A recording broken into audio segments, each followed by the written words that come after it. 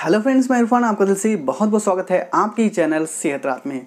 Friends, आज मैं video में आपको बताऊंगा कि क्या आपको प्रेगनेंसी के दौरान आम को खाना चाहिए या नहीं खाना चाहिए। तो फ्रेंड्स, इस वीडियो के साथ एंड तक बने रहें ताकि आपके मन से वो सारे कन्फ्यूजन दूर हो सके, सारे डॉट्स क्लियर हो सके, क्योंकि इस वीडियो में आपको डिटेल में बताने वाला हूँ। तो फ्रेंड्स, इस वीडियो के साथ एंड तक बने रहें।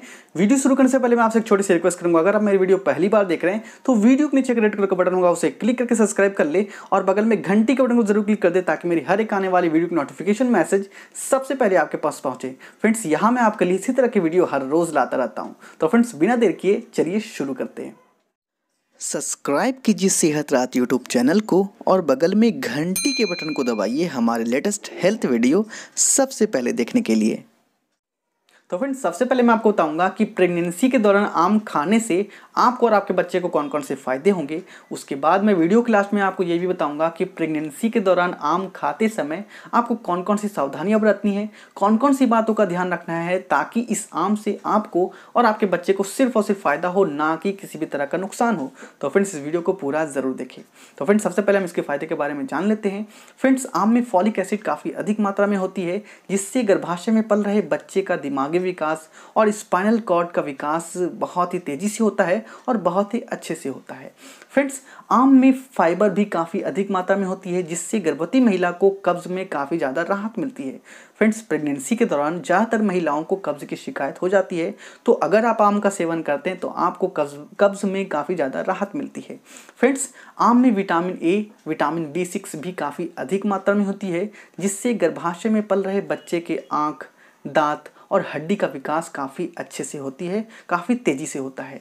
फ्रेंड्स, इसके अलावा ये आप गर्भाशय में पल रहे बच्चे की इम्यूनिटी पावर को भी बढ़ाता है, जिससे गर्भाशय में पल रहे बच्चे को किसी भी तरह की बीमारी या किसी भी तरह का नुकसान या किसी भी तरह की समस्या नहीं होती है। फ्रेंड्स, इसके अलावा बच्चे के दिल, फेफड़े और किडनी को भी ये सुरक्षित रखता है। फ्रेंड्स, आम में विटामिन सी भी काफ़ी ज़्यादा मात्रा में होती है, जिससे आपके शरीर में यानी कि गर्भवती महिला के शरीर में खून की कमी को भी दूर होती है। फ्रेंड्स, विटामिन सी आयरन को एब्जॉर्ब करने में काफ़ी मदद करता है, जिससे आपके शरीर में खून की मात्रा बढ़ती है, जिससे गर्भवती महिला को प्री मैच्योर डिलीवरी होने में बचती है। फ्रेंड्स, आपने देखा होगा कि बहुत सारी महिलाओं को समय से पहले ही डिलीवरी हो जाती है। तो फ्रेंड्स, अगर आप आम का सेवन करते हैं तो आपको विटामिन सी काफ़ी अधिक मात्रा में मिलती है, जिससे आपकी ये समस्या भी दूर हो जाती है। फ्रेंड्स, आम में एंटीऑक्सीडेंट भी काफ़ी अधिक मात्रा में होती है, जिससे गर्भवती महिला और गर्भ में पल रहे बच्चे को किसी भी तरह की बीमारियां नहीं होती है। फ्रेंड्स, इसके अलावा आम में इलेक्ट्रोलाइट्स काफ़ी अधिक मात्रा में होती है, जैसे कि पोटेशियम, कैल्शियम, सोडियम, मैग्नीशियम। ये सारे चीज़ें गर्भवती महिला के अंदर फ्लूइड बैलेंस को बनाए रखता है। तो फ्रेंड्स, अब हम जानते हैं कुछ सावधानियों के बारे में, कुछ बातों के बारे में जो आपको प्रेगनेंसी के दौरान आम खाते समय बरतनी है।